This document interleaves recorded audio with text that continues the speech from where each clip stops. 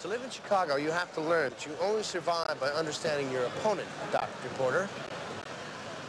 First, you have to remember the number, 911. That's the police. Now, the line will be busy because the rest of Chicago is trying to survive just like you are. Hi, Fiddle. Second, never touch anyone on the street. They'll think you need help, and they'll kill you. And for God's sakes, never smile at anyone. They'll think you're gay, in which case, don't call 911. They'll book you for an obscene phone call.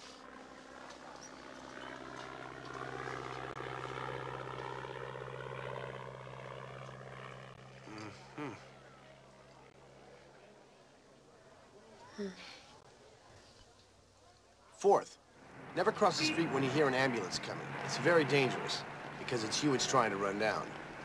And there's one last thing to know. Very important. It's about money. Never carry any in your purse. Keep your folding money in your shoe. You can always tell how a rich person is by the way he limps. Like this. This is a great town. It's got everything. Especially you. What? What's wrong? Nothing? There is.